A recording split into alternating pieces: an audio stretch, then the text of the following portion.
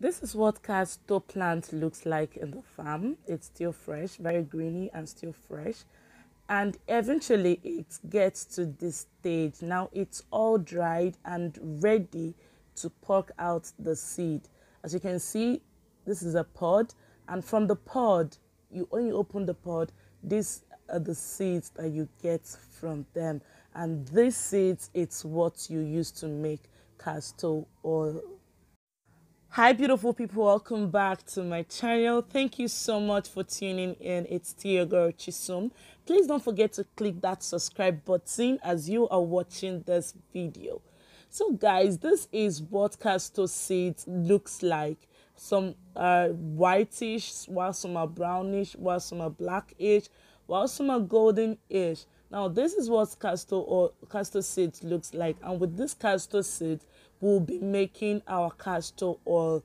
Don't go anywhere, and like I said, please don't forget to hit that subscribe button.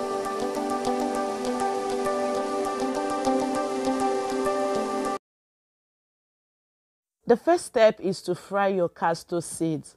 Now for you to do that, get your pan or your pot or your whatever you are going to fry with, and then pour your seeds inside them and use and work and stir fry on a low heat, maybe 140 degrees or thereabout. Using your spatula, you can use it to keep stirring it. Now this process is to reduce the toxin called ricin that castor plant naturally has. And what ricin does is that when it gets to a person's cell, it prevents the cell from producing protein. And without that protein that the cell is supposed to produce, the cell dies, which might eventually lead to death. So this is most especially for those that might want to consume their castor oil because of the laxatives works as. After frying it, you go ahead to spread it on a flat surface so as for it to cool off. So guys, when frying, please endeavor not to allow it to get this dark, because mine got burnt a little. I was a bit distracted, so please endeavor not to get distracted. Let it just be golden brown kind of color. Then after that, when it's all cooled off, you go ahead to blend it. Now when blending, you add water when blending, enough water to aid in the blending. But if you can't blend, you can go ahead and use mortar and pestle to match it up. That is using just to pound. Yeah, you go ahead to pound. If you cannot blend, you go ahead to pound. And after that step, you go ahead and pour it out into your frying pan or your frying pot. Yes, with the water too. Now, as you can see, it is quite thick, but you need it to be runny.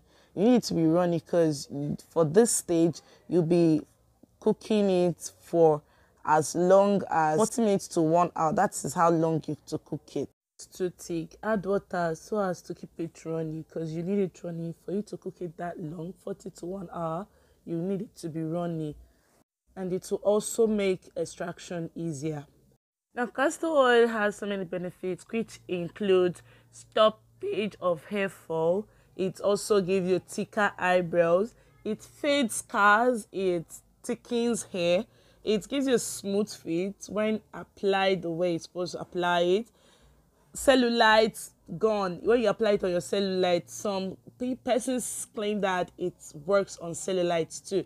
Now when you apply it on cellulite, it tends to fade your cellulite and also stretch marks. So I'm also saying that it's good for the lips when you apply it on the lips, and also it is very good for constipation. It alleviates your constipation. Now 1 hour later, this is what it looks like. You can see the oil floating on top. Now it is ready as it is now. It is ready to be drained. Remember, please don't go and drain immediately so you wouldn't hurt yourself or ruin your strainer or something. Just allow it to cool off before you drain it. And like I said, keep it running so it will be easy for you to extract. Keep it running, keep making it runny. If it's not runny by the 1 hour, you can add hot water to make it runny. Now, after it must have cooled off, you go ahead to strain. Now, as I'm doing this, I remember the reason why I like using cheesecloth to strain instead of this strainer, because at this point now I can't really do all the whole thing. So I went ahead and switched to my cheesecloth. Cheesecloths give me extraction satisfaction, in the sense I'll then get to squeeze the way I want to and extract as much as I want to and feel like. So after that, this is what it looks like. I went ahead and pour it in a container that has a lid, and this I'll be storing inside the freezer. I'm just ignore the messy thing. I think it's the bowl that did it.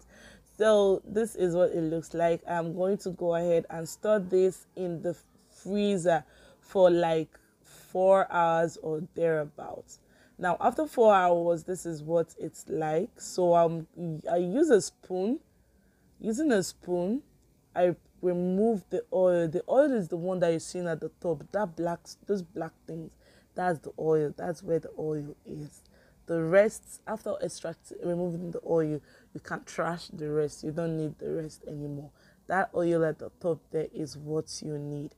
And after extracting it, because there is some water in it, I went ahead to put it in my frying pan, and then I will allow the pan and the fire to dry out the water.